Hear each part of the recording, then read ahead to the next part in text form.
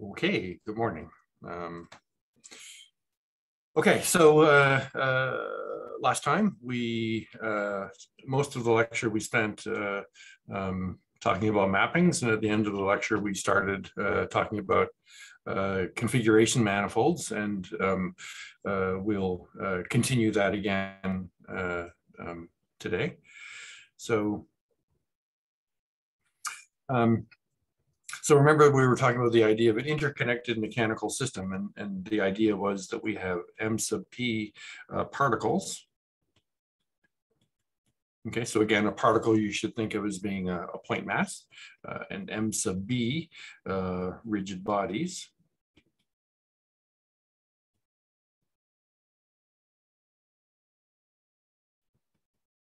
Okay, and then we had a free configuration space of R3 to the m sub p. Okay, so m sub p copies of R3 cross SO3 cross R3, and there was m sub b copies of that. Okay. And so the idea with the free configuration space, it's not a thing per se, because it doesn't say very much about your system. All it really tells you is that you have m sub b particles and m sub b bodies. And then R3 tells you to locate a particle, you use R3. And remember, we talked last time about spatial origins and body origins and things like this. And then for each body, we locate it by an element of SO3 cross R3. So the R3 is a vector which goes from the spatial origin to the body origin, and then SO3 gives us the orientation of the body frame relative to the spatial frame. And we have an exact recipe for, which we'll see how it works out in examples today, an exact recipe for how you sort of build descriptions of this. Okay. And so now what we will do is we'll talk about an interconnected mechanical system. So now we add interconnections.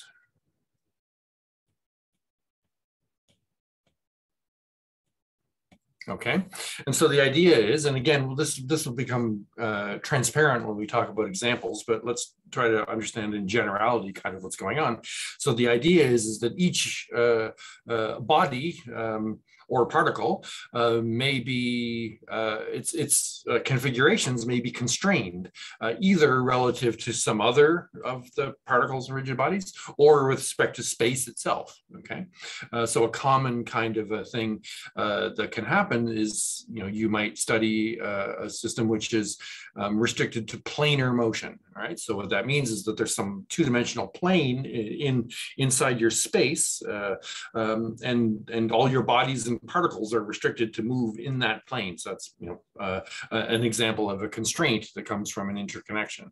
And another kind of interconnection would be that if you have a physical joint between one part of one body and another part of another body. Okay, and so so we constrain the m sub p particles and the m sub b rigid bodies to move on some subset Q of Q free. Okay. And so, the constraints of the kind that I just talked about, for each of the particles and bodies, there's going to be some restriction on the elements of R3 and the elements of R3 cross SO3 to describe how your interconnections evolve. And so we're going to assume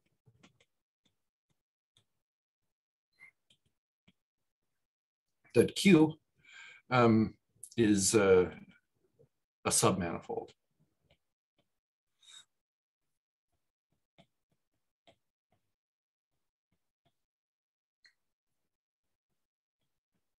of Q free. Okay, all right, so Q free is a manifold. Okay, so how is it a manifold? We should just think about this for a second. So we know that each R3 and each SO3 are themselves manifold. And so really the only question to think about here is whether products of manifolds are manifolds. Okay, and if you think about it for a second, that's more or less obviously true. If you have an atlas for a manifold M, and you have an atlas for a manifold N, then the products of the charts form an atlas for the product M cross N. And so products are manifolds in a fairly obvious way. And you have to verify that the thing that I just described is actually an atlas, which again amounts to verifying the overlap conditions. And that just follows in a straightforward way from the fact that each of the atlases on the components of the product satisfy the overlap conditions. Okay. All right, so interconnected mechanical systems, we're going to make this submanifold assumption. All right, so in the examples that we're going to look at, you'll kind of see how that's a natural thing to think about, but it's also natural for it to not happen. And the way that it can not happen, so the way that it would, so submanifolds, as we've seen, are kind of manifolds sitting inside other manifolds. All right, so. And so they're nice and smooth, right? Manifolds to us are, kind of smooth surfaces in some way. And so, but it's possible that your subset, Q, which sits inside Q free, may not be, smooth. It may have sort of corners on it, and that's not exotic. And so, for example, if you, if I was live in the classroom, this would be easier to illustrate. But if you, so maybe let me try to draw this. So this can easily not happen. Okay, so let's maybe think about a particle. Okay, and so and we'll just have a simple particle which is constrained to move in a box. Okay.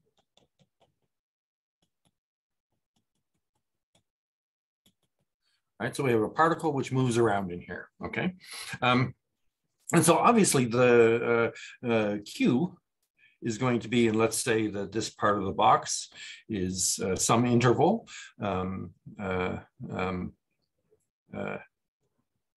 A, B, and this part of the box is some interval C, D. Okay, and so Q is sort of going to be A, B cross C, D. Okay, and so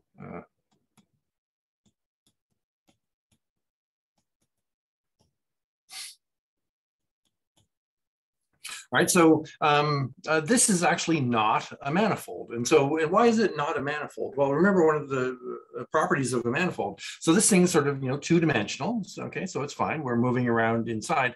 But then, if your particle comes along, it's moving in this two-dimensional interior of the box. And then if it comes in contact with the wall, okay, and then, moves along the wall, well, the wall now becomes this kind of one-dimensional boundary to the two-dimensional interior, and manifolds as we've defined them do not allow for this. Okay, you can talk about manifolds in that sense, but our definition of manifolds do not allow for sort of the dimensions of which the thing can move to kind of change instantaneously, such as when you come in contact with a wall like this. Okay, and so it's not difficult to come up with examples of systems which are not interconnected in this definition that the set of admissible configurations is a submanifold. Okay, but we're always going to assume that.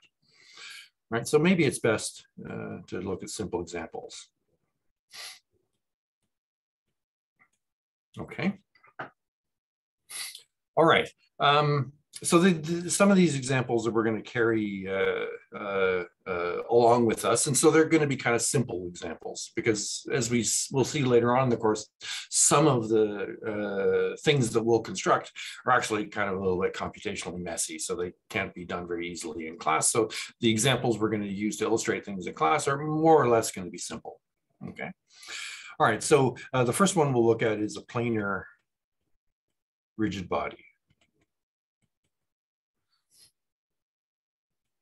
Okay, so this is just what the words say. This is a planar, a rigid body, which is constrained to move in a plane. Okay, so what does that mean? So that means that there's kind of a point in the body, and that point is in the plane, and the body can't rotate about. So the only rotations the body can make are about an axis which is orthogonal to the plane. Okay, so when the body rotates, it has to rotate in the plane. So that means about an axis orthogonal to the plane. Okay, so it has, of the three possible kinds of rotations that it can do, it can only do one of them. Okay, and that's about an axis orthogonal to the plane of motion. All right.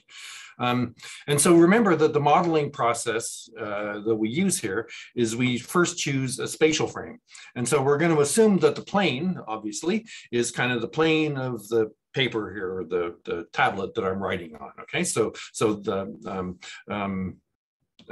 this is the plane. Okay, so it's moving in that plane.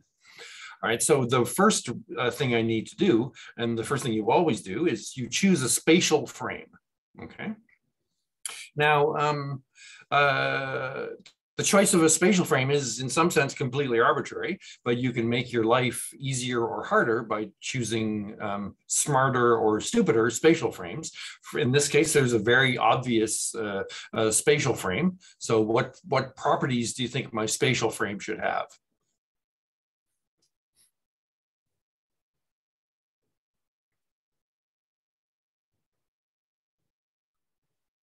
The plane parallel to the span of two. That's right. So things. Two of my, so remember a spatial frame we sort of specified with an S1, S2, S3. So the first thing we're going to ask is we're going to ask that the spatial origin be in the plane. Okay, it doesn't have to be, it could be outside the plane. And then the second thing, and this is the one that you were concentrating on, is that two of the basis vectors for our spatial frame should lie in the plane. So this plane is kind of, generated by them. So this is S1, let's say, and this is S2. Again, you could make them different. And then the way I've drawn it, S3 would come out of the tablet that I'm writing on. Okay, so there's the spatial frame. Okay, so now I have a body that moves in the plane. So let me draw my body in a sort of specific kind of a way. Simple sort of way of representing the body so that its orientation is clear. And so I need to choose a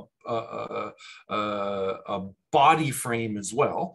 And so we'll see later on that there's an obvious place to put all spatial frames, and that's at a point in the body, which is called the center of mass of the body. But we don't know what the center of mass is yet, so we won't talk about it like so.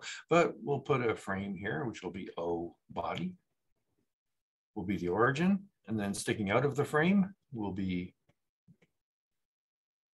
and then B3 will come out of the plane. Okay, and so the body moves in such a way that B3 always remains sticking out of the plane. Okay, that's what it means to be planar motion.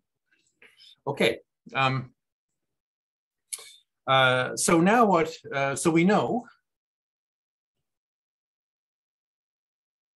what Q free is. What's Q free? Oops. That's Q free. So what's Q free in this example?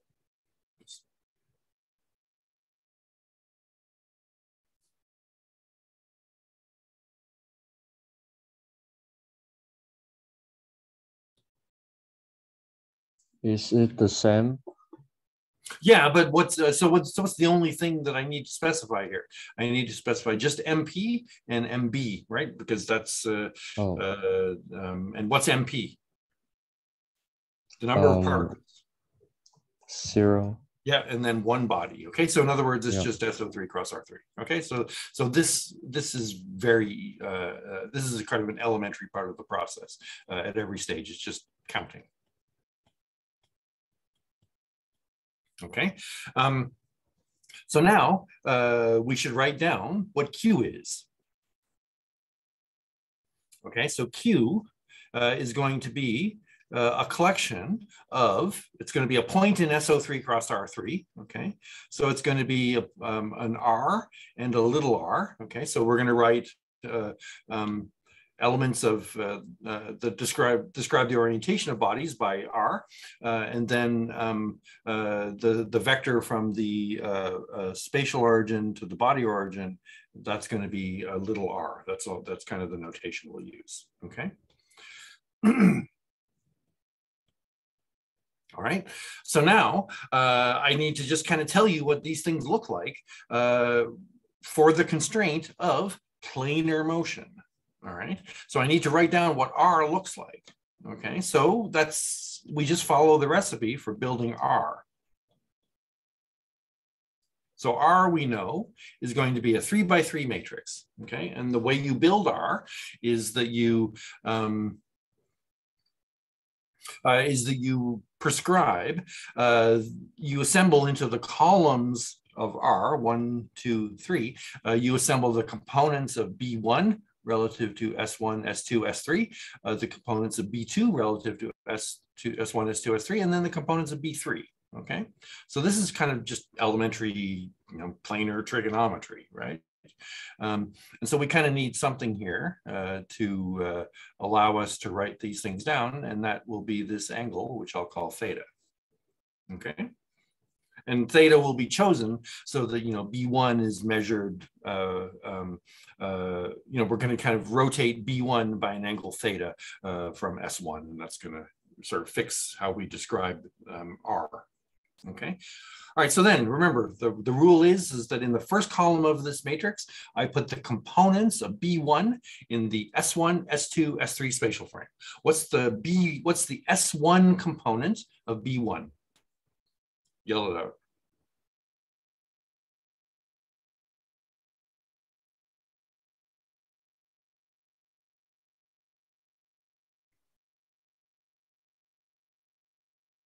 Anybody? 100. All right. So what am I? Thank you. So what am I doing here? I'm taking the vector B1 and I'm writing the components of B1 in this frame. So what is the S1 component of the vector B1? So B1 and B2 and B3 are unit length. S1, S2, S3 are unit length. So what's the S1 dot B1? Yeah, which is exactly what in terms of this. Say again? Yeah, you're absolutely right. But there's a simple way of expressing that inner product in terms of this theta. B1 cos theta? Yes, exactly. Cos theta. Thank you. Okay. I mean, you're right. This is exactly just the inner product of B1 with S1. It's just cosine theta. And then what about the S2 component of B1? Sine theta. Thank you. And then the S3 component? 0. Yep, that's right. Okay. And then I do the same thing for B2. And so the S1 component of B2 is? Sine theta.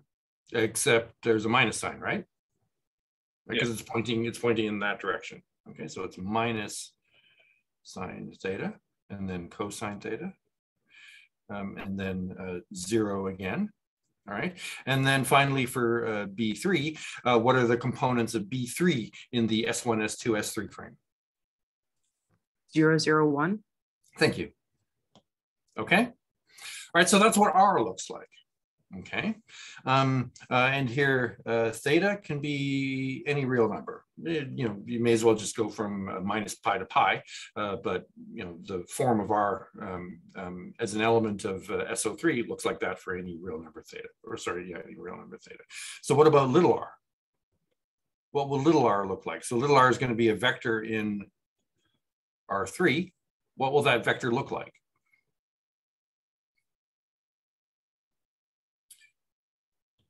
Okay, so remember that it's just going to be a vector here. So it's going to have just really one property. What property, what do I know about the components of this vector?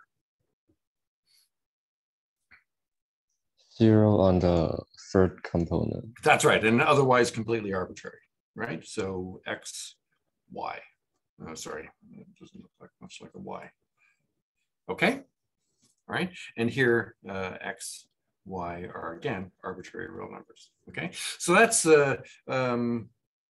how I parameterize my configuration space for the system. All right, I write everything as an element of Q-free. Right, and that's kind of how we're going to think about our configuration manifolds. Is they're going to be all sitting inside Q-free. So we write down Q-free. Then what we do is we just sort of write down all the big R's and little R's corresponding to the constraints that are imposed by the system. Okay, good, thank you. All right, another example. So again, the example's simple.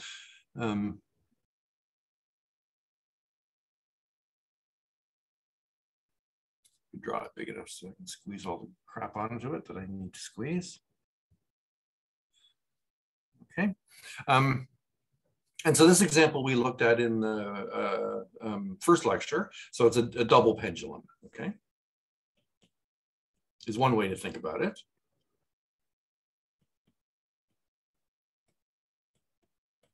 Okay. And if you want to think about this as being a robot, you can do that. You can put a little hand on there and it's just a very dull robot. Okay, but you can think of it that way. Okay, so again, the first thing we do is we write down Q-free. So what's that going to be? Okay, so again, Q-free is mindless, okay? All I need to do is identify these numbers. So what are the number of particles in this example?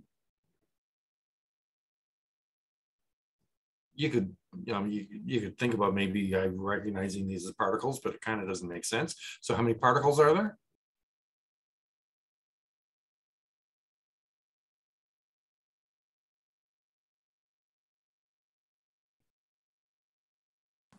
Zero. Thank you. And how many bodies are there?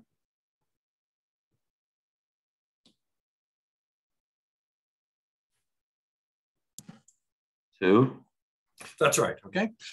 Thank you. So it's just SO3 cross R3 squared, okay?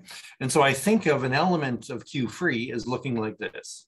R1, R1, R2, R2. Okay, now to specify what that thing looks like, to specify how to write these things down explicitly, I need to go through the whole rigmarole of putting frames on here. Okay, so again, there's an arbitrary choice here you can make for spatial frames, but there's a natural one which makes sense. Well, I mean, maybe there might be more than one, but in this case, I think everybody would kind of go with putting S1, S2, and then coming out of the page would be S3. Okay. All right, now I also need to put body frames on here. All right. So again, just as we did here, you kind of put a body origin somewhere in a natural place on the body, and then you put a frame at that origin for each body. And let's maybe say that each of the bodies has a length. Let's say this one has length L1, and this one has the length L2. Okay, and I put the bodies, sorry, CAC. And I put the bodies, the body frames at the midpoints, let's say, okay? Just because I have to put them somewhere and that seems natural right now. Okay, and then I put frames on here. So I'm gonna go B1, B2, and then B3 comes out of the page. And so it's gonna be B1, 1, and B, sorry, 1, 2. And then I have B2, 1, and then similarly, and I'm not going to fill it in there because it's just going to get too messy. I have also B2, 2, and then the B3s come out of the page. All right. Okay, so now what I need to do is I need to, again, just like I did up here, you know, really writing down Q is a subset of Q free, just amounted to specifying what these things look like, and I will do that here. Okay, and to do that, I need to measure some angles, and I'll measure 2 angles, theta 1 and theta 2. All right, and I've shown there's choices you can make here now, right? So you could think about making theta 2 not be measured from the spatial S1 frame, but you could think of making theta 2 as being measured from the first body's B1 frame, in which case you would be measuring just that angle there. Okay, and you can definitely do that. Okay, you will end up with something which is different but equivalent. Right? So you make these choices at the beginning, and then you stick with them forever after. Okay. All right. So Q is going to be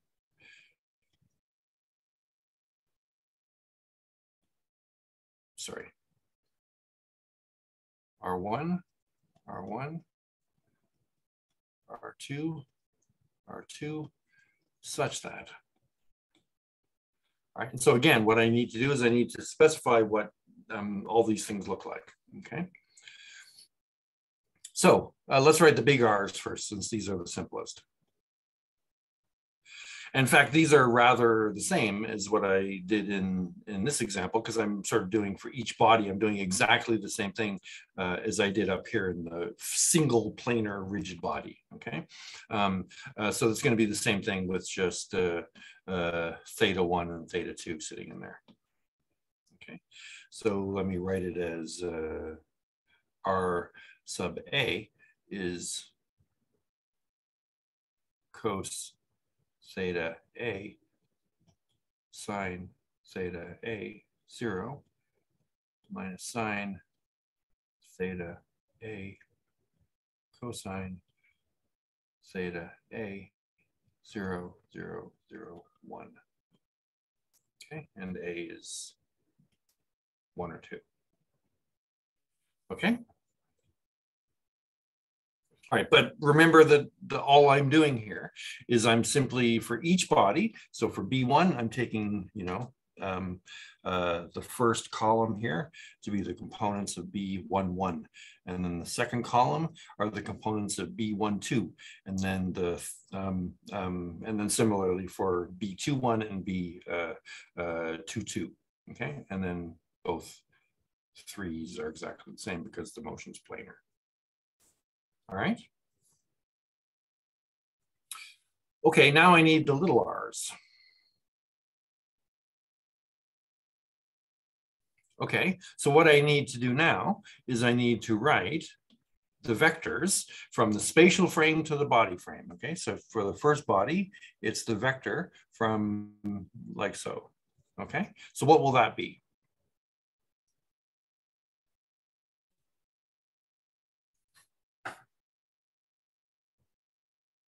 What's the vector that goes from the spatial origin to the first body origin?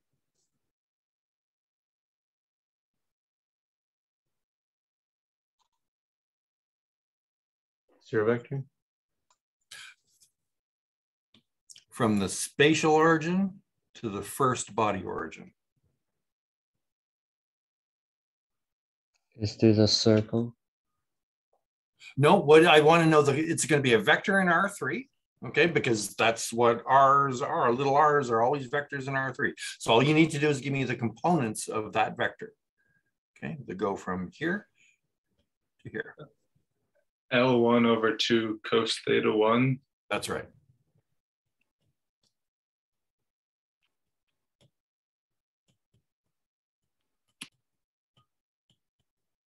Okay. All right. And then R2.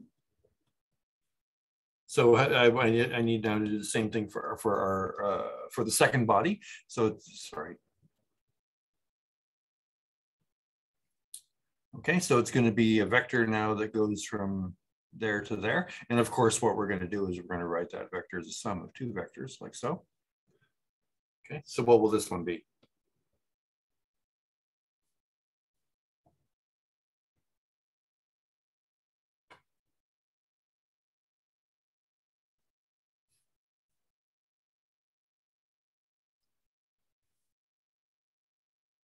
Okay, so you have the vector, first the vector which goes from here to here. What's the S1 component of that vector going to be? L1 cos theta 1. Okay, and then I have this one here, and what will that one be? L2 over 2 cos theta 2. Thank you.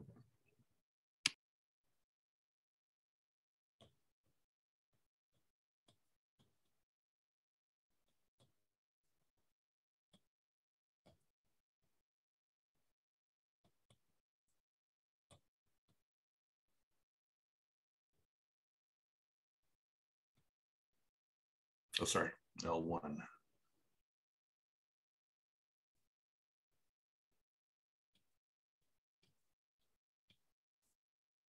Okay. All right, so it's as simple as that. So often this process is quite elementary.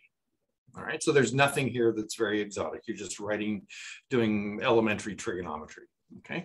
However, it's not that difficult to come up with examples where this requires a bit of thought. And, you know, just to sort of see why this is, we only need to look back at the first lecture where we talked about just a planar, sorry, a rigid body fixed at a point, but rotating about all the possible axes. And it's not entirely clear what the configuration space of that thing is. And only after some thought were we able to sort of say that that's SO3. Okay, and so let's look at an example where writing down Q as a subset of Q free requires a little bit of thinking. Okay, and so the example is going to be what I'll call the rolling disk. Okay, and so let's try to draw it.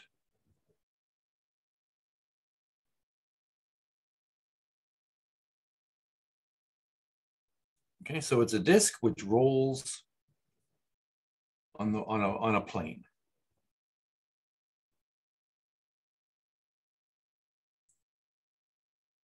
Okay, so the disk rolls and spins,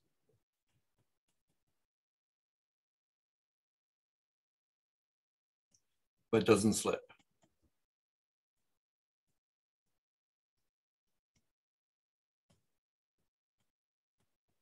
Okay, and it remains, and this is also important, and it remains upright.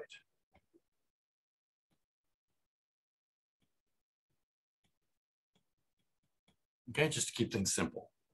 Okay. All right, so I have this plane P, and so the body rolls and spins. Okay, so let's see if we can try to figure out what the configuration space of this thing is. Well, the first thing we need to do is we need to put our frames on there. Spatial frame, what property do you think the spatial frame ought to have?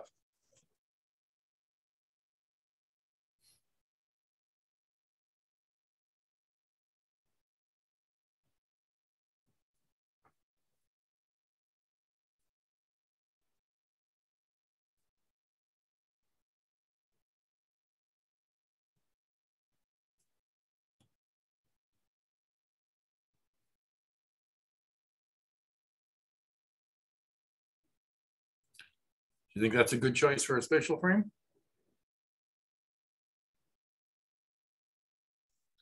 Is one of the base perpendicular to the disk and is lying on the plane? Yeah, so it's rather the same thing as I had before. I should take the plane into account when I figure out what my spatial frame is. So I'm going to put the spatial origin on the plane. Then I'm going to choose my frame.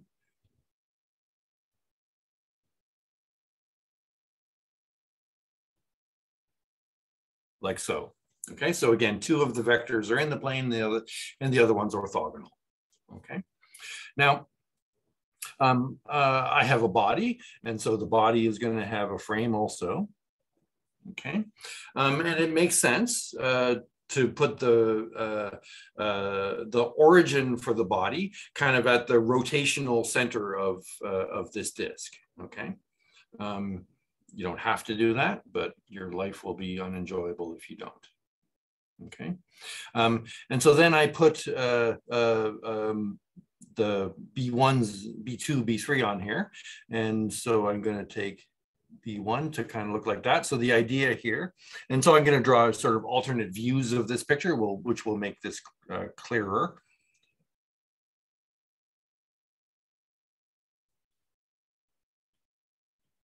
All right, and so B3 is kind of going to stick out of the disk, and B1 and B2 are going to kind of be in the disk. And so to describe how the disk rotates, I'm going to have this angle here, which is going to be, so it's going to be the angle from the from a vector parallel to the plane. So again, this will become clearer when I draw some pictures. It'll be the angle from a vector parallel to the plane to B1. Okay, and I'm going to call that angle, that's going to be the spin angle, and I'm going to call that phi. And then I'm going to have an angle here, which is going to be the, sorry, I apologize, that's the roll angle. Okay, so as the disk rolls, phi changes. Okay, and then the spin angle I'm going to call theta.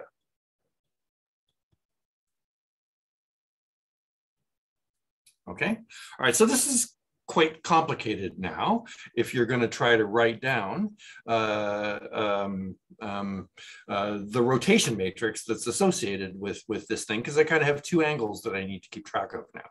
Okay, all right, but let's do this systematically. So Q free, I have a single rigid body here. Okay, and so Q free is just going to be SO3 cross R3. And so an element of SO3 cross R3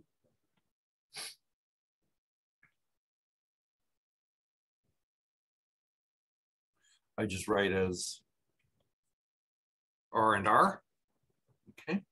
And so, as always, I'm going to specify now what capital R, little r look like. Okay. So what does that mean? So that means what, to write down big R, what I need to do really is I need to write down the components of B1, B2, B3 relative to S1, S2, S3, and I need to put them in the columns of the matrix R. Okay, so this is a little bit complicated because you have to keep track again of these two angles, theta and phi, the roll angle and the spin angle and the roll angle. And so maybe let's try to do this in a systematic kind of a way. All right. All right, so here's what I'm going to do. What I'm going to do is I'm going to rotate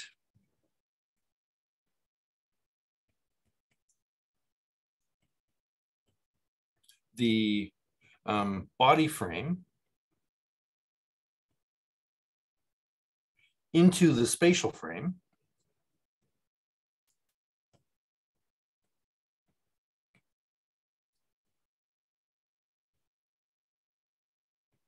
And so build R, okay? You know, so the body frame and the spatial frame are related by some rotation. So in other words, there's a rotation R that you can do to convert the body frame into the spatial frame. And that's what we're going to do. Okay, and we're going to do it by a series of 3 rotations, each of which is simple to understand. All right. And so I will represent this by looking at the plane from above. Okay.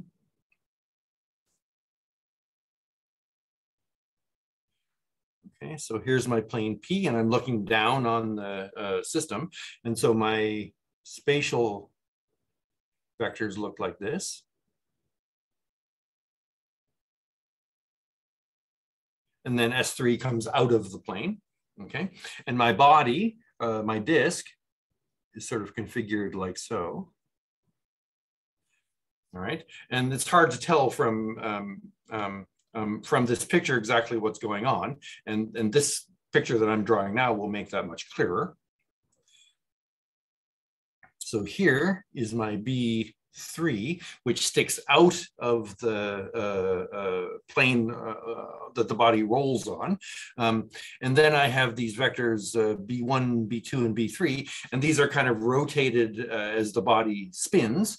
And so B1 is going to look like this. And then B2 is going to look like this. Okay, and so B1 and B2 are rotated. They're not parallel to the plane P, and neither are they perpendicular to the plane P in general. Okay. All right, so the first thing I'm going to do is I'm going to set it up so that the first can get rid of this spin angle, and I'm going to rotate S1, S2, so that it looks like this. Yeah, sorry. Okay. So this will be now B3 prime. Okay. And this will be B1 prime. And this will be B2 prime. Okay. And I will do this by a rotation, which I'll call R1. Okay. Now, what's R1? Okay, R1 is now just a simple rotation about one of the spatial axes. About which spatial axis is R1 a rotation?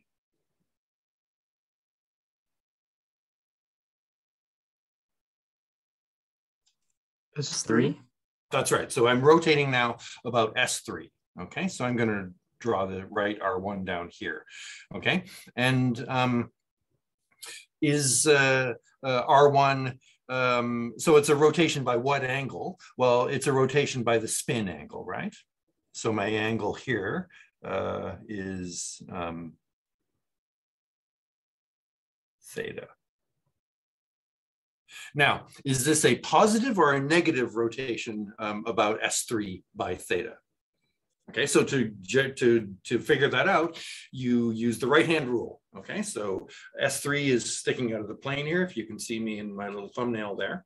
Okay, and so, right, so there's my positive rotation about S3. Is this a positive rotation or a negative rotation?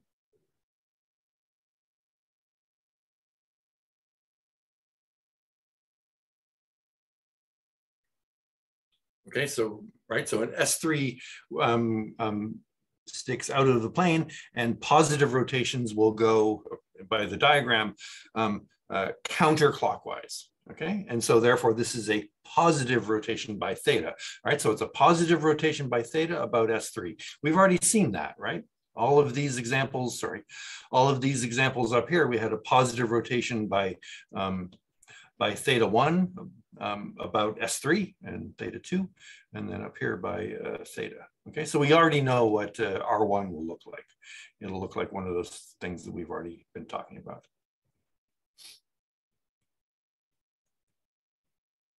So it's cos theta sine theta 0 minus sine theta cos theta 0 and 0, 0, 1. Okay, and so the idea is that we've constructed this new collection of vectors, B1 prime, B2 prime, B3 prime, by rotating our original collection of vectors by R1. Okay, so the point is that BA prime is equal to R1 BA.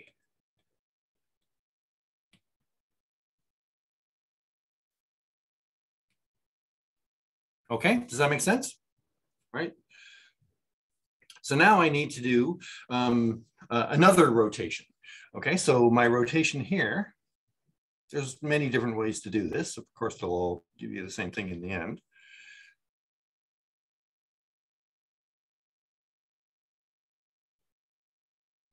Okay, so I still have my S1. My S2. Now what I'm going to do is I'm going to rotate so that B1 and B2, so that B1 is parallel to the plane, okay, and B1 is, or sorry, B2 is orthogonal to the plane. All right, so when I do that, B3 is still going to stick out here. So this is going to be what I'm going to call B3 double prime, okay, and now I'm going to rotate so that B1 is parallel to the plane and B2 is sticking out of the plane, okay? All right. Now, so the reason I like doing these simple rotations is that they're just rotations about a single spatial axis. And so it's easy to write these rotation matrices down. Okay, so about which spatial axis is R2 a rotation?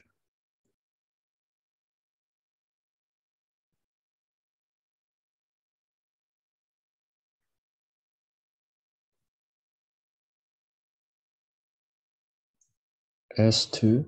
That's right. Okay, so I'm rotating about S2, right? So I'm rotating B1 into kind of the vertical position, and I'm rotating, sorry, B2 into the vertical position and B1 into a horizontal position, which is, so B2 sticks out and B1 is parallel to the plane.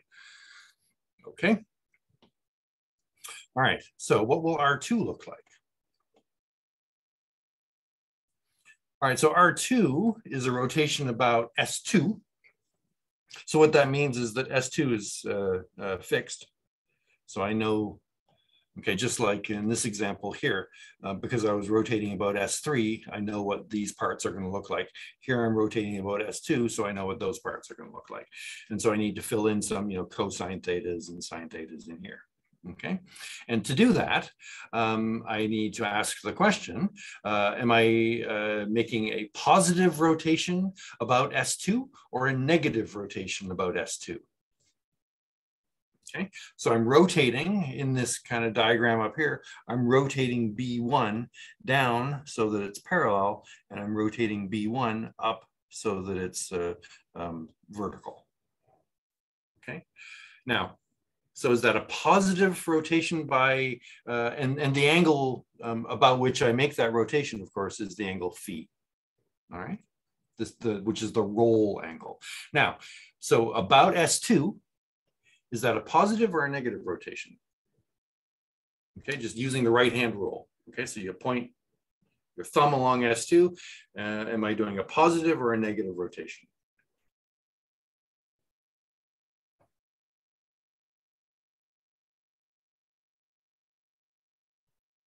If you choose to answer, you have a 50% chance of getting it correct.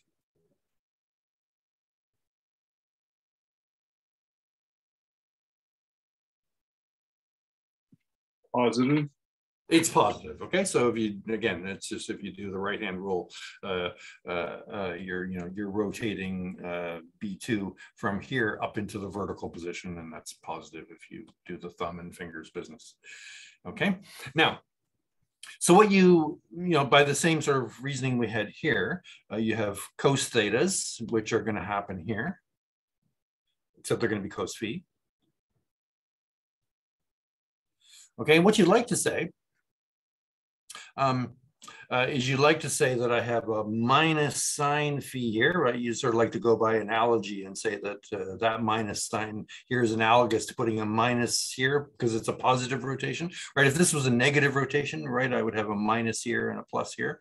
And so you'd want to put a minus here and a plus here. But actually it turns out, and we'll kind of see another manifestation of that this later on in the course.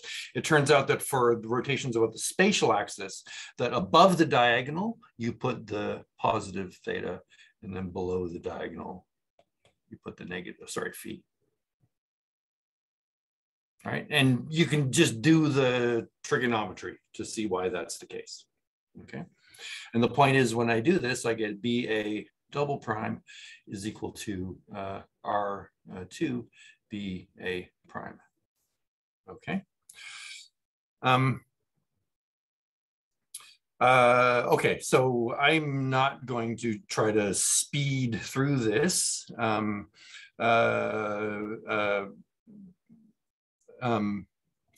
Actually, you know what? I take it back. What I'm going to do is I'm going to finish this now because I have everything here, and to break this would be bad. But if you need to leave, by all means leave, and I'll finish this, and it'll be in the video. And I don't know, if I feel like it, I can give you back the 3 minutes later.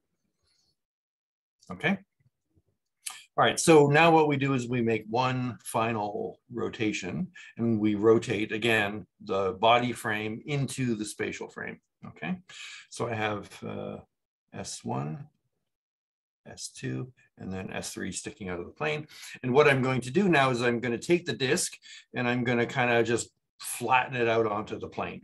Okay, now you might say, rightly, that when I do that, I've kind of now violated this constraint, but I'm not actually trying to move the body in any way according to the constraints of the system. All I'm trying to do is I'm trying to relate the spatial frame, the spatial frame to the body frame. Okay, and I can do whatever I want to make that happen. Okay, so I'm going to rotate my disk so that it's flat like this, okay?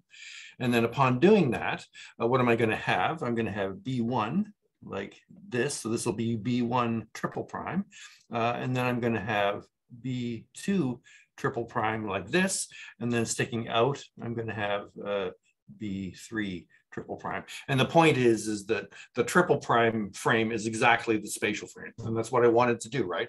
I wanted to rotate the body frame into the spatial frame. Okay, all right.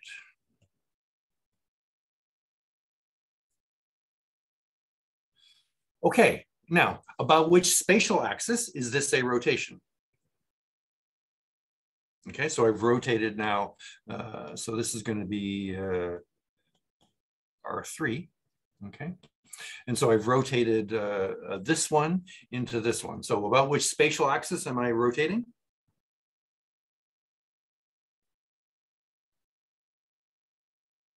S1 is the correct answer, right? And is this a rotation by, and it's a rotation, first of all, by 90 degrees, right? So by pi over 2, right? And is this a positive or a negative rotation? Well, again, I apply the right-hand rule, and I see that this is a negative rotation, right? So if I just do the thumb and finger business, it's a rotation by minus pi over 2, okay? Oops. Okay, and so now so this is a rotation about S1, and so I know that I'm going to have this.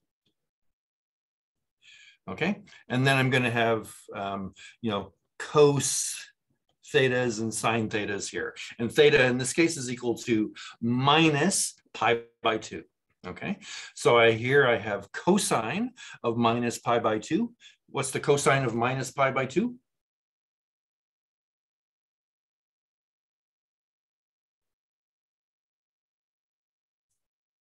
Okay, so I get a 0 there. And the sine of minus pi by 2?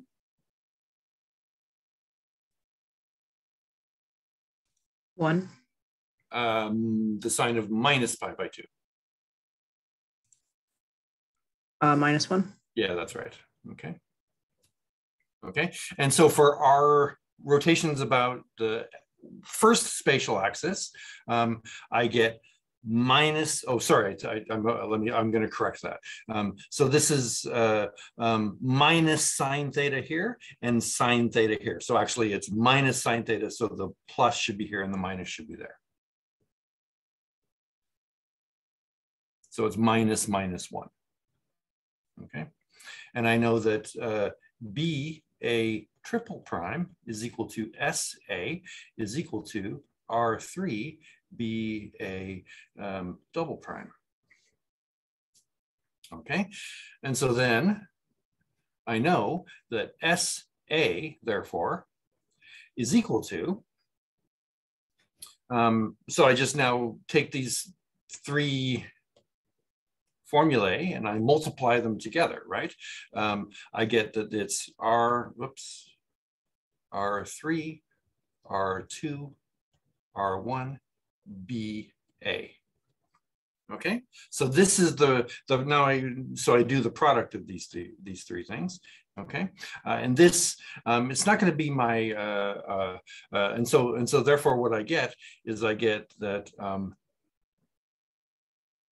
therefore R is equal to so if you invert this relationship, so maybe let me write that down, sorry. Okay, so I get that BA is equal to R1 transpose, R2 transpose, R3 transpose, SA, okay? And then this means that R is equal to R1 transpose, R2 transpose,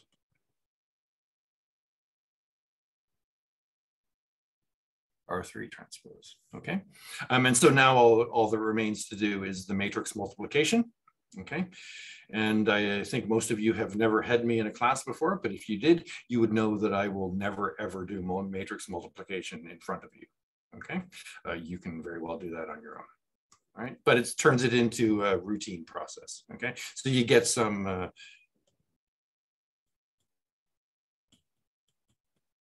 okay, so I'm going to stop there. We're not quite done with this example yet because we also need to do little r, but I'll do that next time. It's very simple, okay? All right, so sorry I was a little bit late, but it's one of the benefits of these video formats. So I'm going to quit the recording.